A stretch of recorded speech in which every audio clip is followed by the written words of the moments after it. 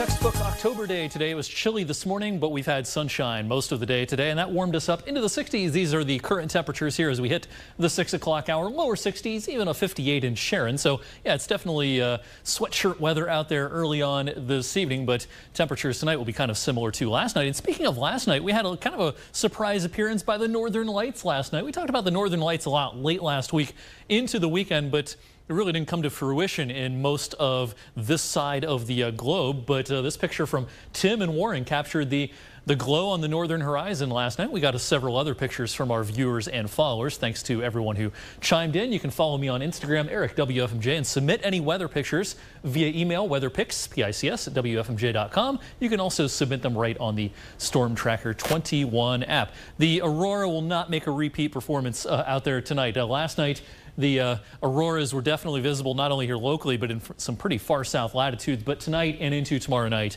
the geomagnetic storm or the geomagnetic activity will be dissipating quite a bit. In the meantime, our big weather story back here on Earth, this is, of course, powerful Hurricane Milton, which has re-strengthened into a Category 5 storm. It underwent what we call an eye wall replacement cycle last night, and it weakened just briefly with that. But now it's a Category 5 again, with the pressure down to 905 millibars. Still expecting a landfall tomorrow night, maybe just after midnight, along the west coast of Florida.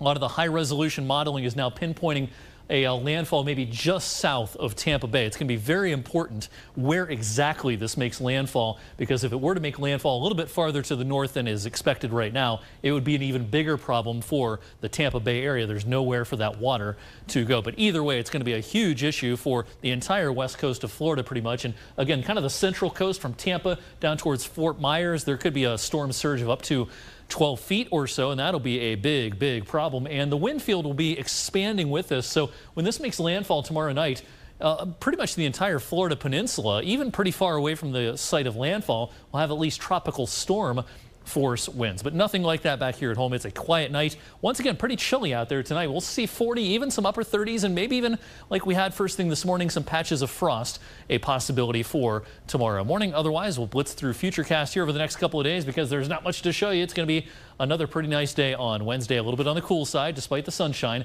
up to 61 tomorrow afternoon, and the hits just keep on coming through the end of the week. Some frost will be a possibility for the morning hours, but otherwise, sunshine. And don't forget, we can have frost with temperatures not quite down to freezing like we had this morning.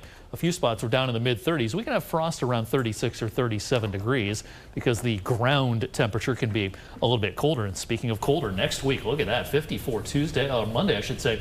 54 on Tuesday of next week. 51 degrees is way below the average for October. That's a little more like November. So this week's cool. Next week, even colder. Yes. Starting to get much colder for sure. Thanks, Eric. Here's a look at what's trending.